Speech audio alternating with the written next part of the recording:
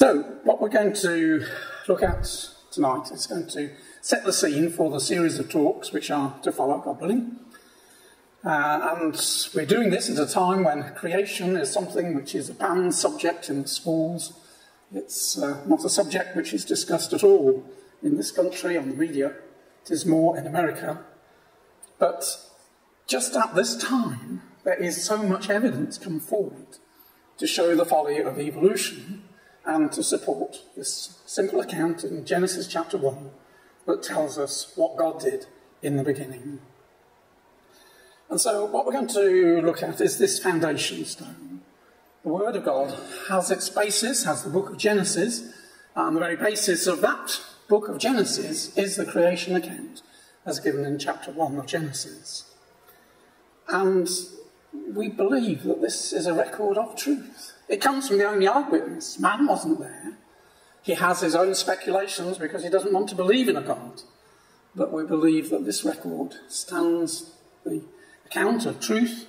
It fits the evidence that we find in the rocks of the earth, and the whole of Scripture supports what is stated here in Genesis 1, that God created the heavens and the earth in 6 days and rested on the seventh day. We know what happens when we try to break up foundations of a building. The building crumbles. And that's true of the Word of God. When, sadly, people try to move away from the simple account here and try and blend it with man's views, theistic evolution especially, it then destroys the rest of the Word of God. Take away this foundation of truth, and then the whole idea of salvation, of Jesus being the second Adam, it just falls to the ground. So we're obviously going to wholeheartedly support what it says in Scripture. And Paul, writing to the Romans, tells us that God has left evidence of his creative work in the things that he has made, so that if we examine them, and in this age the works of God have been examined in greater detail than ever before with all the advanced technology that is available to man, and all the while one sees complexity. Deeper and deeper one goes, more and more complexity, which can possibly have evolved. It points to a great designer, a creator. And what Paul is saying is when you look at the world of nature, you can see that there is an almighty God. He has incredible powers. He is able to bring life where there was no life before. And not only that, he's able to sustain it so that year by year the world of nature revolves around the seasons and reproduces and brings forth food for God's creation. So the book of Genesis in the Hebrew Bible, it is taken from the opening phrase, Bereshith, in the beginning. What we have as Genesis comes from the Greek, which has the idea of origins or generations. And truly, the book of Genesis does have the origins of everything. Whether we look at time or space or matter, it tells us how that came into being under the hand of God. The earth and the universe, and plants and animals and man, life, sin, death, language, 7-day week, all contained within the early pages of Genesis. Why there's marriage, why there's family life, why there's clothing. All these things are explained by the book of Genesis. And because we have an incredible God, we have an incredible creation with all its complexity and its beauty and its variety. It tells us of sin and the work of redemption, and that way to the tree of life which was barred from Adam and Eve. But the rest of Scripture reveals the way to the tree of life. And it reveals the seed in Israel in later chapters. So a wonderful Genesis, origins, beginnings of everything. Now, we do seem to have two Genesis accounts. Genesis chapter 1 running through to chapter 2 and verse 3. And then chapter 2 verse 4 to the end of the chapter do seem to be two different accounts. But we don't have a problem with the four Gospels. Four Gospels paint four different pictures, different aspects of the life of the Lord Jesus. And so these two accounts, not that we're going to be looking at the second one, gives us two different aspects about creation. So I'm not expecting to be able to read that, even from the front there. But the first section, which runs through, as I say, to verse 3 of chapter 2, is all about God's work of preparation. He knows from the beginning what he's going to do. He's building the earth solely for the purpose of bringing glory to him through man being put upon the earth and through a process of probation, reflecting God's glory and being rewarded with everlasting life. That's God's plan with the earth. So it's all about man and making the earth so that man can live and work upon it. Now, the second creation account is all about focusing on man. Man has now been made. And so God's work of redemption is now being unfolded. And in the second chapter, we have so much detail of how Eve was made out of the side of Adam and all that signifies, and marriage and all the pointers that comes to the bride that God intends to have in the end of time, when he will be all in all. So there's a different aspect. And it's interesting how in the first chapter it uses the word Elohim, and in the second, Yahweh Elohim. And we can see the reasonableness of that. That in the second section, where it's dealing with the work of redemption, then it's appropriate to talk about he who will be mighty ones. So, an interesting two sections, but as I say, we're just looking at the first part of the first one. So, Genesis chapter 1 opens with this statement, in the beginning, God created the heaven and the earth. And that's an opening statement. And there's a closing statement corresponding one to it. Thus, the heavens and the earth were finished, and all the host of them. So that's a closing statement. And everything in between tells us how we got from God creating heavens and the earth without any form or shape to them, to an earth which at the end of 6 days was filled with life, was filled with animals and birds and man, trees and valleys and hills. That's what this chapter is all about. And it tells us step by step how that happens. And in our authorised versions, every verse bar 3 begin with the word and, showing there is a linking. And in Hebrew, every verse, apart from obviously the first verse, begins with the equivalent of our and, showing this is a step by step by step. It sews it all together, verse by verse by verse. So we have a continuum from in the beginning God created the heavens and the earth, and that work was then finished 6 days later. And so we have this unfolding day by day by day by day. And God chose to create in 7 days. He could have done it in 7 minutes.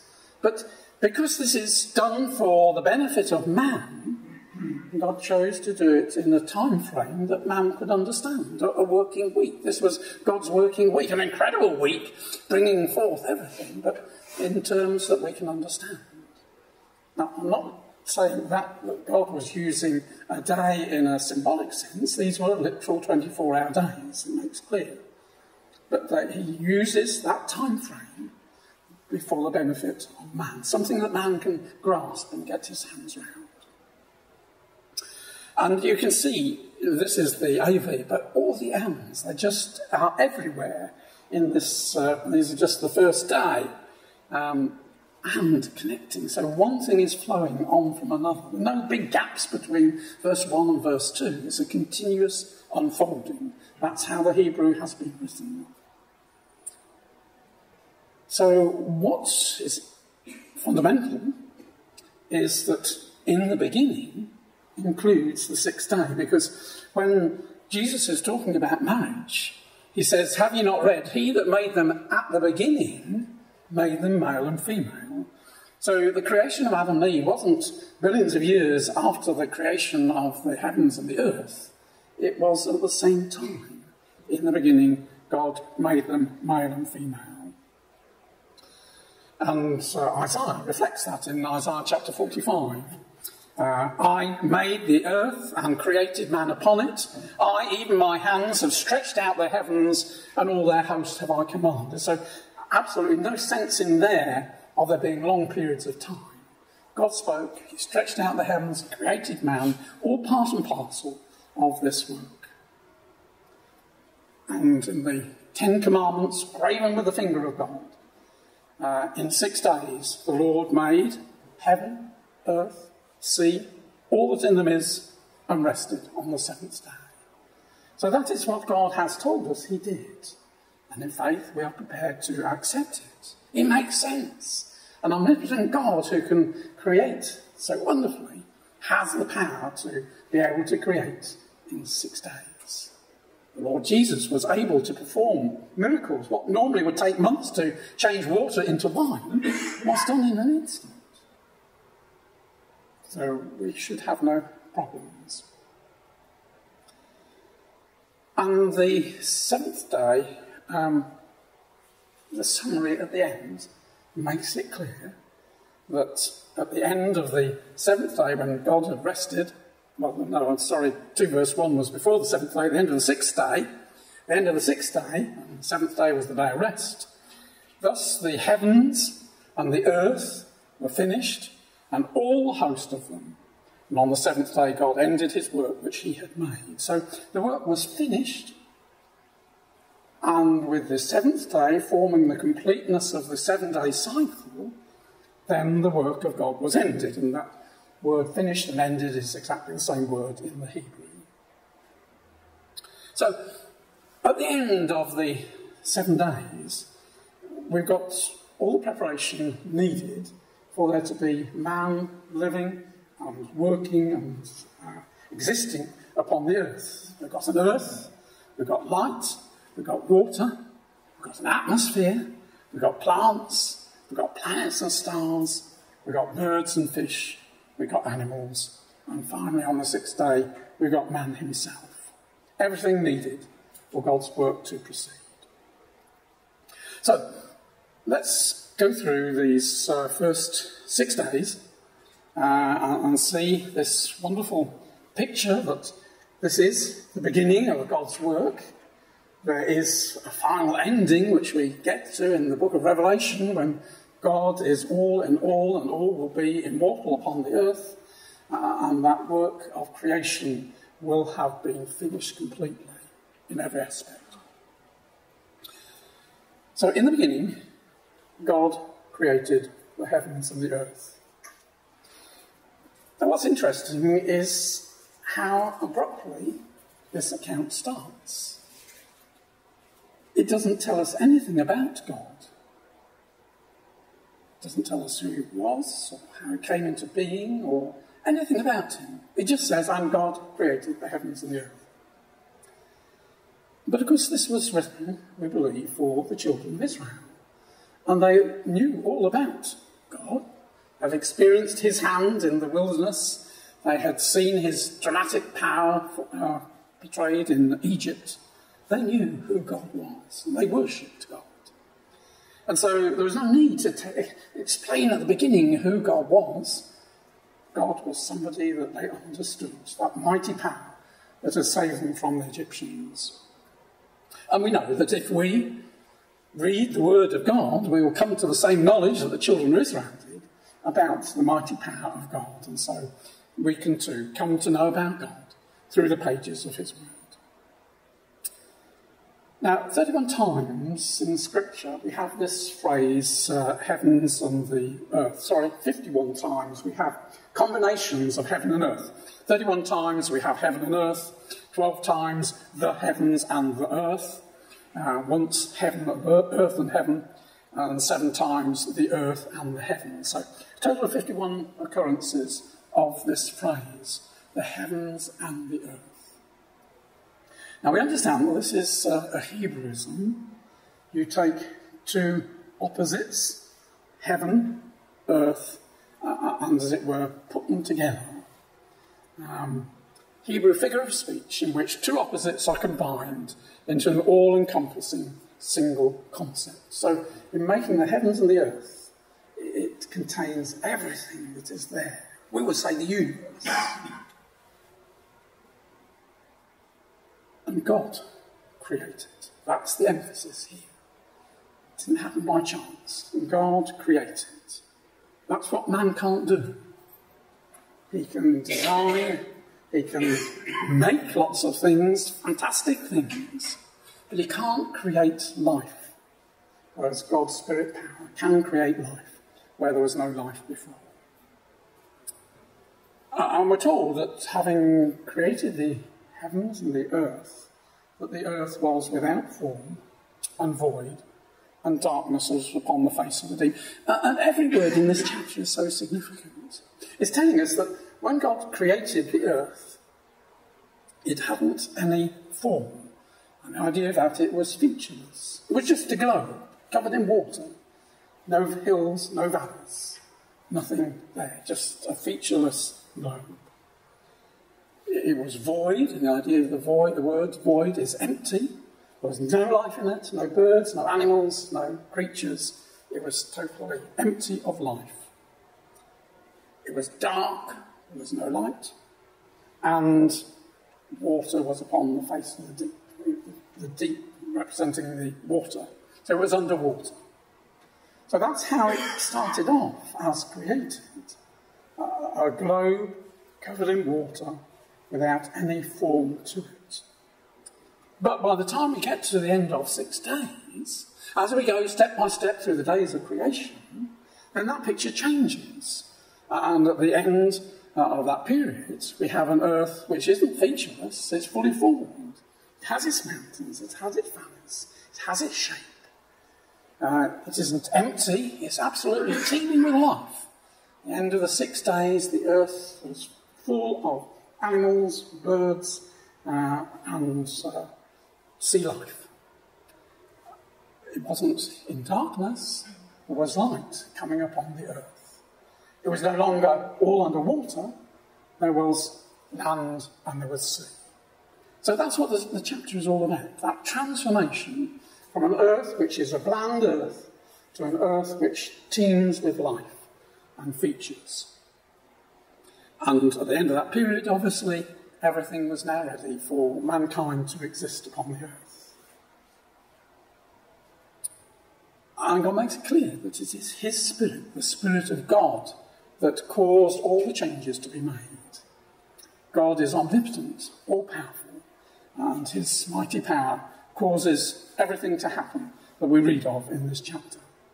And so when God says, let there be light, then there was light. Now, where did that light come from? As obviously, it wasn't until the 4th day that the sun and the moon and the stars were created. We're forced to have to say, well, that light could only come from one source, and that was from God. And with the whole of this creation account, having that as the literal, that light came from God, then we can draw spiritual lessons. You can't draw spiritual lessons until you've got the literal. Having got the literal, you then can form the spiritual lessons. So there is a wonderful lesson to us. When the sun was eventually created to replace that light from God, it is a wonderful thing. The power of the sun causes the plant life to photosynthesize and create energy that feeds into the animal food chain and eventually to man.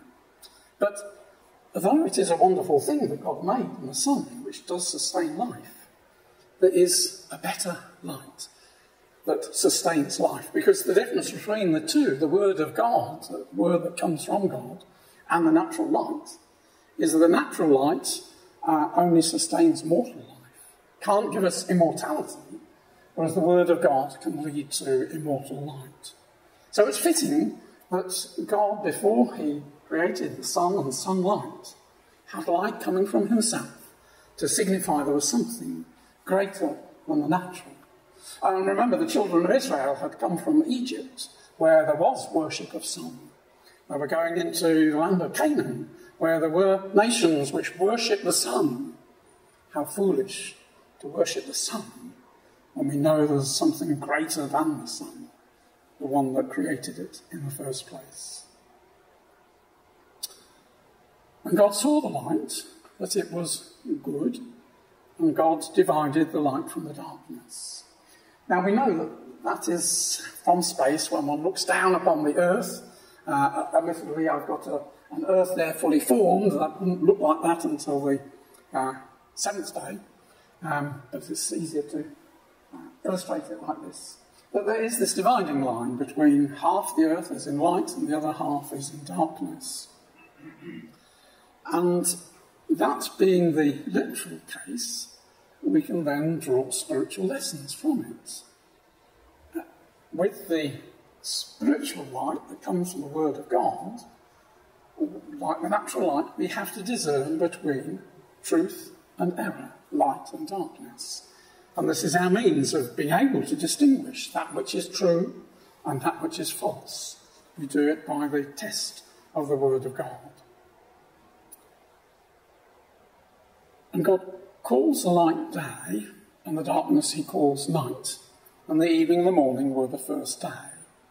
So the implication is that right from the very beginning, the earth was rotating in order to have day and night. And just as all the planets which God was going to create, they all revolve at different speeds, so their day length differs one from another, as is set for the benefit of mankind. 24-hour day is, well, we could always wish that there were more hours in the day, but 24 hours is a reasonable length of day time, day and night, for the benefit of mankind.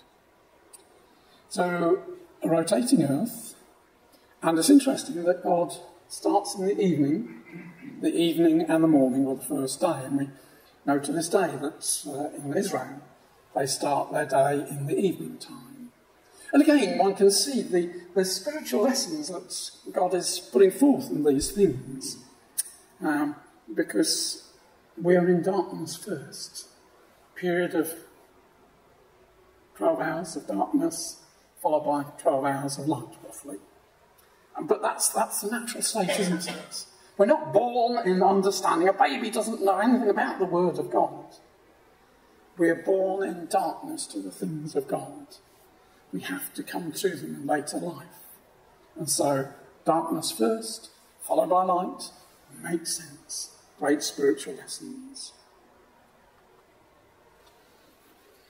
So the evening and the morning were the first day. So, we've said that. Now, always through Scripture, when it talks about day, it can be of a variable length in the day of my youth or whatever. But when we say first day, second day, third day, then that has to be a 24-hour day. It can't be anything else. So, and again, when Scripture uses the phrase evening and morning, in all the cases it occurs, it's talking about a literal day.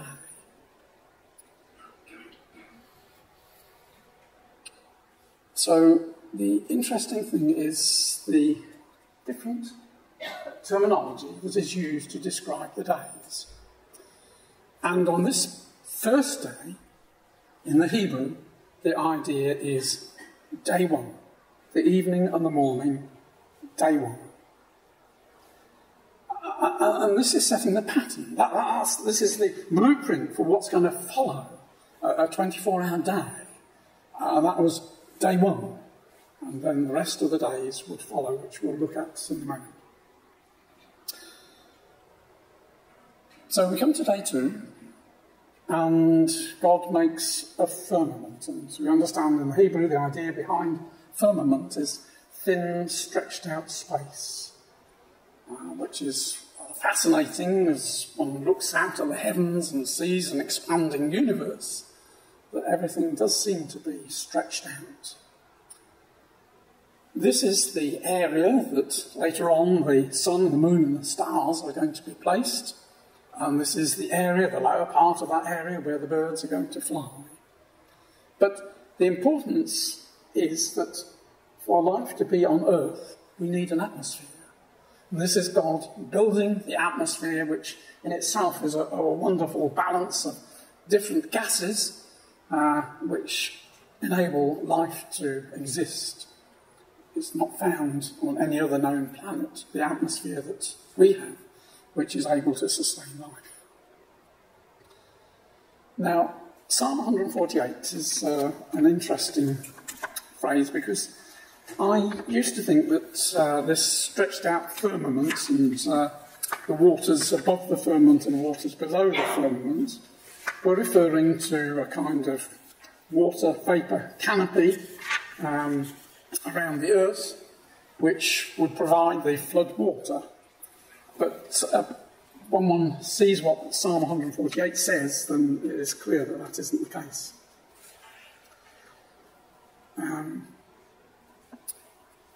So, praise ye Yahweh from the heights, praise him in the heights, praise him all his angels, praise him all his hosts, praise him sun, moon and stars, praise him all ye stars of light. Praise him ye heaven of heavens, and ye waters that are above the heavens. So when the psalm was written, which is long after the flood, there were still waters above the heavens. And what function they have, we don't know. But God tells us that the waters placed way out into space.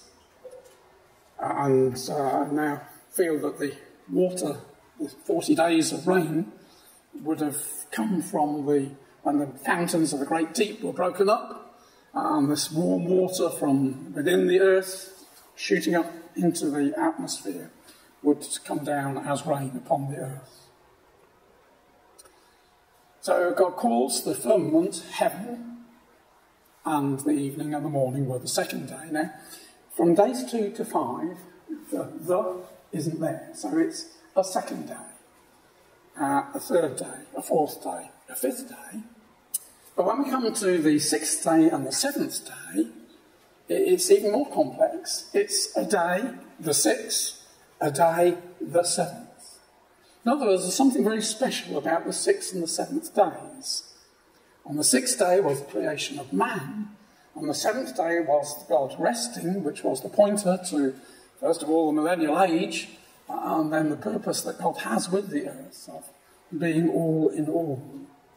So the record makes these distinctions. So we have day 1, the first day of any existence of this earth, 24-hour day, and then a second day, a third day, a fourth day, a fifth day, and then a day, the sixth, a day, the seventh. Now, interestingly, there isn't any declaration on the end of the second day that everything was good. I think it was because the work really wasn't completed. We've got an atmosphere, we've got a world, but it's still covered in water. And it's not until we come to day 3, when we get the dry land, that God then says, it is good.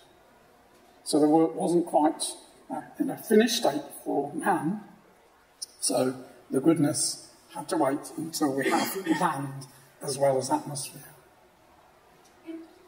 So day 3 just simply tells us there's a division of the seas and the earth. Let the waters under the heaven be gathered together unto one place, and let the dry land appear. And it was so. And again, there's a reference in Psalm 104, verse 5 to 9. It talks about creation, and it talks about the elevation of the mountains and the sinking of the valleys. And it would seem quite reasonable that on day 3, during the period of darkness, there was this volcanic action which lifted up the foundation of the earth, being very soft. The waters would run off it, and as they ran off, they would carve the valleys as they sought their way down to the sea. So by day 3, we have got a landmass, which God calls earth, and the gathering of waters he calls seas. And it would appear from this account here that the landmass was all one, and it was probably part of the post-flood period that brought about the separation of the land masses into the continents that we have today. But that's by the by. So we can see a logical progression as we go through heavens and earth, water, light, atmosphere, dry land. So we're now ready for the plants. They can exist. There's an atmosphere, there's a source of light, and there's dry land for them. And so the rest of the day was set to the bringing forth of the plants. Man has his method of distinguishing different types of plants.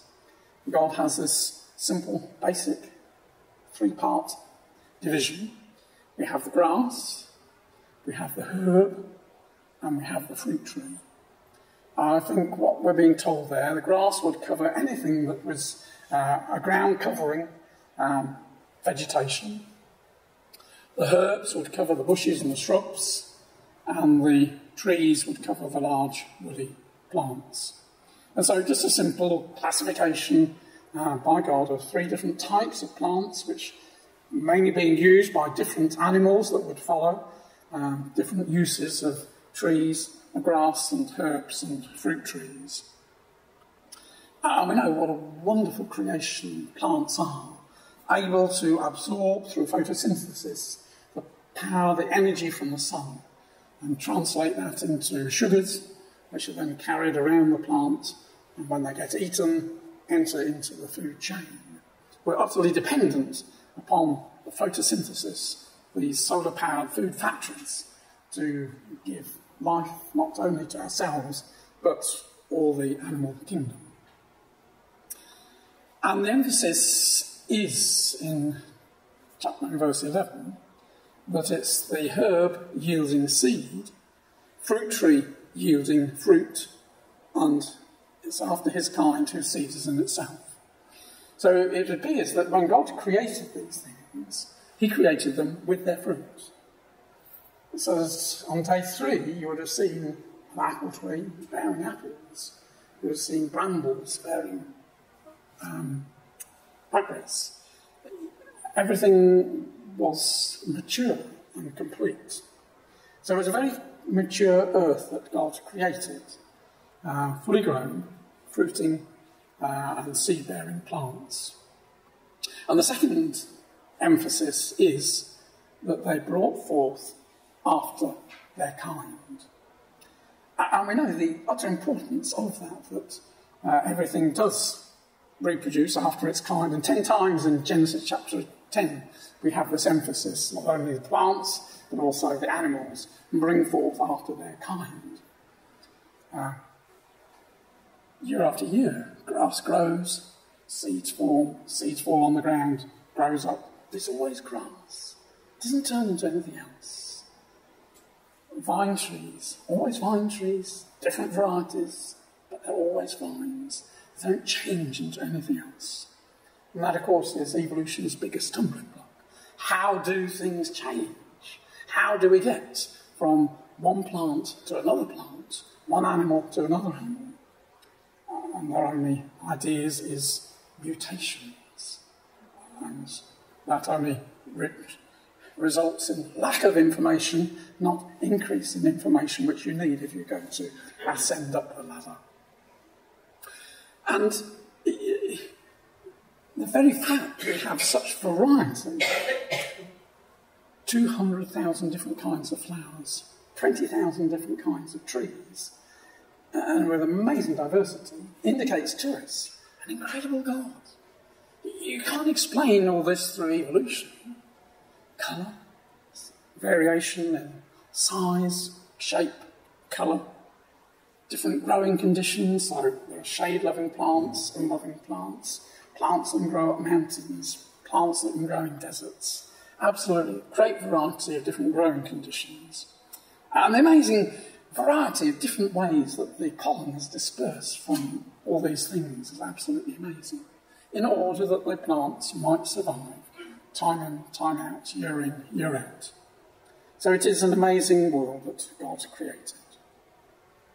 So by the end of day 3, we've got oceans, we've got rivers, we've got soil, we've now got plants. So the earth is now prepared for her inhabitants. And God declares that it was good. So day 4 brings us to the creation of the sun, moon and stars. And we have to say, why day 4? why wait until then? Well, interestingly, what was before day 4 were plants, and plants can quite happy underneath artificial lighting. They can survive on artificial lighting. Whereas the animals that were to follow, they needed more than just a simple one source of light. It also indicates to us, as we said earlier, that if God was able to produce light from himself and then replace it by a sun that illuminated the earth, then that shows us that God is greater than the sun. But what it says is that God needed lights, plural, upon the earth. So, as I say, until now, the equivalent of sunlight is okay for plants. But when we get the insects and man and animals, they're dependent upon the stars and the planets, all sorts of things for their migration in ways that we cannot understand. And so it was necessary, before these creatures came into being that needed lights, that this was done. And of course, there is a spiritual aspect. At the end of the 4th millennium, then the true light, the Lord Jesus Christ, appeared. So it seems to be an ideal day for creating the sun, moon and the stars. What were their purposes? Well, very specific. They were to be lights in the firmament, to divide the day from the night, signs, seasons, days, years, lights upon the firmament of the heaven to give light upon the earth. And it was so.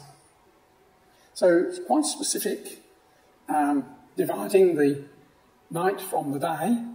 As we say, from space we know that there is this division line, half the world in darkness, half in light. So it does create, with the rotating earth, a period of darkness followed by a period of light. And light is very important to mankind. We have a body clock, and that is reset constantly by light. Even blind people are able to respond to light. It resets their clocks. The body has an internal clock that causes various psychological processes to oscillate in 24-hour cycles called circadian rhythms, which includes daily change and sleepiness. Light is the strongest environmental time cue that resets the body's internal 24-hour clock. So, as well as physically dividing night from day through the rotation of the earth, it also resets our clocks, divides between night and day. But they are for signs. The idea comes down ultimately to something like signposts. And so we see it was nearly a full moon, wasn't it, on the way here? Now, the light that we know coming from the moon is a reflection of the sun. We can't see the sun because it's shining upon our Australian brothers and sisters. But because we see the light reflected in the mirror of the moon, it tells us it's a sign that the sun still exists, though we can't see it. And we know how that the signposts by these planets and stars, in ways which we don't understand, enable animals and birds and insects and humans to navigate. And we have these signposts. We have a pole star, and down in the south we have the Southern Cross, so that you have fixed points that enable you to navigate. Again, because God has set them in their places in a glorious way. They are for seasons. You know how Stonehenge, man understood the seasons and used Stonehenge to show when to sow the plants and when to reap, because of the alignment of the sun, alignment of planets. Very complicated thing, but that's how God set it, so man could use these measures. For days, so again with the sundial, we can work out the time of the day, and through the moon, we can work out where we are in a month, because every day we see a slightly different face, don't we, of the moon. So we're down here at the bottom. Get the right button? No, it's not pointing, but if we were used to looking at the moon, you would tell just where you were in the cycle of the moon. So that's a wonderful thing. Years. Again, Stonehenge, summer and winter solstice mark out 2 checkpoints, 6 monthly checks on the calendar, so that man could know exactly where he was. God wanted man to have an ordered life, to be able to worship at set times, and God's given man and the animals the ability to know time. Lights upon the earth. We appreciate the sunlight, and tonight there was quite a light from the moon, a gentle light. So lights upon the earth. As we say, the moonlight is a reflection of the sunlight. And the moon, as far as man knows, is completely unique, covered in these dust which reflects light, reflected beads, which just gives us a gentle illumination at night without keeping us awake. And the interesting thing about the moon is that you only ever see one face of it. Because its centre of gravity is off-centre, it's only a matter of a couple of miles, 3 kilometres, but because its centre of gravity is off-centre, as it orbits the Earth, it doesn't rotate upon its axis. We always see the same face. As it goes round the Earth, we're always seeing the same face. And what we now know through space travel, that the side of the moon that we see is in fact the dark side. It's only about 11% reflective. There's about 31% of these dark seas on the side that we see, whereas on the other side there's only about 1%. So if in the Kingdom Age or beyond, God just moved the centre of gravity of the moon so it was off-centre on the other side, so that this side was the one that faced the Earth, then night will be virtually as bright as day. We don't know, but it is fascinating to see how God has created these things and caused it so it doesn't rotate. We only ever see the dark side of the moon. So he made 2 great lights, the greater light to rule the day, the lesser light to rule the night. So he made them. It wasn't that they suddenly appeared through darkness because they'd been made for millions of years before. God made them. Same word that he uses, 2 words that he uses. Bara is 1 word, and this Asher is another word. God made them. And they were to have rule, or dominion, or to dominate. And we know how the sun dominates the day, and at night time it's the moon that dominates. The moon is cloudless. We see billions of stars, but it's the moon that dominates. That's the biggest thing that we can see. And his throwaway line was, and he made the stars also. 100,000 trillion stars, we understand. And if we could count them at the rate of 1 trillion stars a second, it would take 3.1 billion years to count the stars. And the wonderful thing about the stars is, although they are so distant, and the light are just little tiny pinpricks, yet it gives a very comforting glow to the whole of the sky as one looks out. It's just a gentle illumination. Without the stars, it will be totally black, apart from the moon. So it's a wonderful work of God. And he made the stars also, for the benefit of man.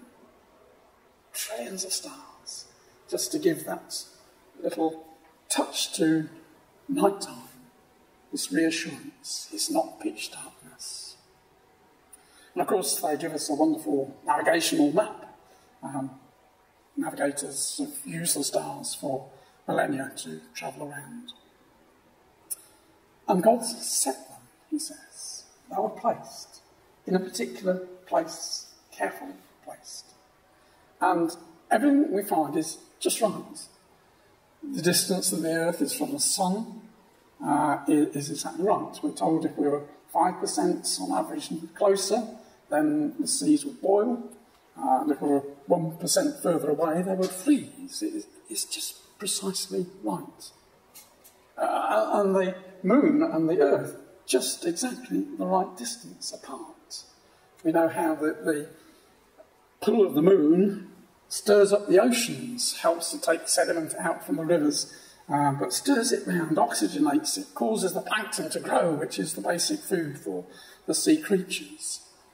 Now, if the moon were a lot closer, we'd have huge tides. Shipping wouldn't be possible. If it was further away, then there'd be hardly any tide. It's just exactly right. Everything is precisely right. And even the sizes, because it's not just the distance, it's the relative size of the earth and the moon and the sun. All these are just precisely right. So everything is right for life. And I came across this interesting website. Astronomers disagree on just how rare life is in the universe, but Earth nevertheless boasts several features that make it just right for life as we know it. The right ingredients: a planet needs liquid water, energy source, chemical building blocks, etc. to thrive. Just the right crust, the Earth's just right, and right temperature, the right moon, the right star, the right core, the right neighbours. I didn't know this, that Jupiter shields Earth from constant stellar bombardment.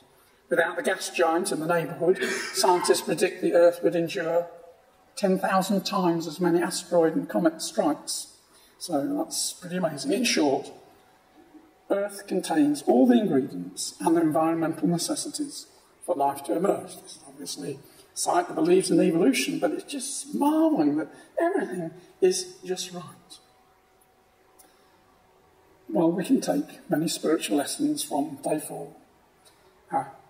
The Word of God enables us to divide from light and darkness, truth and error. It tells us of the signs and the seasons. It's our signpost so that we can navigate through the trials of this life. And it's also, we have to reflect the light in our lives. Just as the moon reflects the light of the sun, we have to reflect in our lives the life of the Lord Jesus, so that people can see that we're different and ask the reason why. So we are a witness to the unseen Lord. He does exist. He is the Creator. We do have to fear and serve him.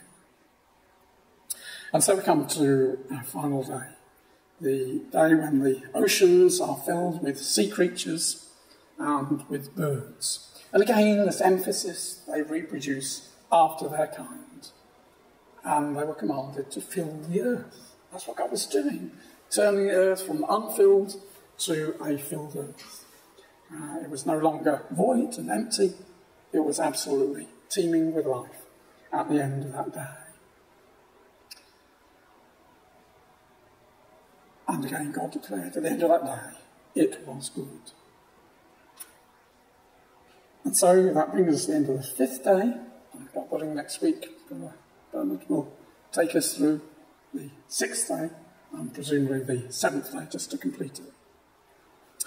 I brought along some of the books. Some are so new, this only came today. This is Michael Behe, who wrote the Darwin's Black Box. Darwin Devolves, new science about DNA that challenges evolution. But there's an abundance of evidence and support for what the Bible has to say. Okay, DVDs.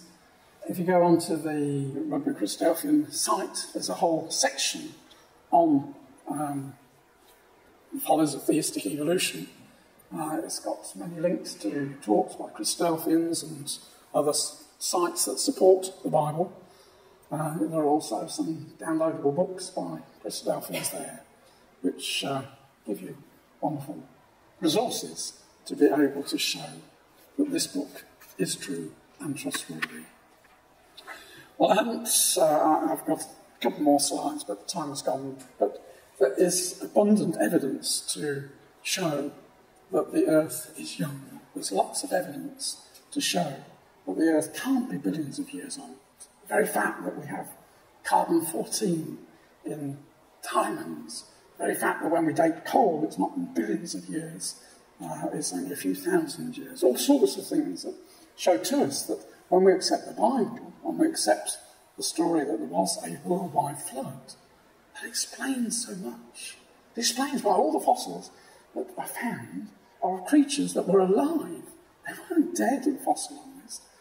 They were alive. So shell creatures which, when they die, they open up, but all the fossils are of shells which are closed.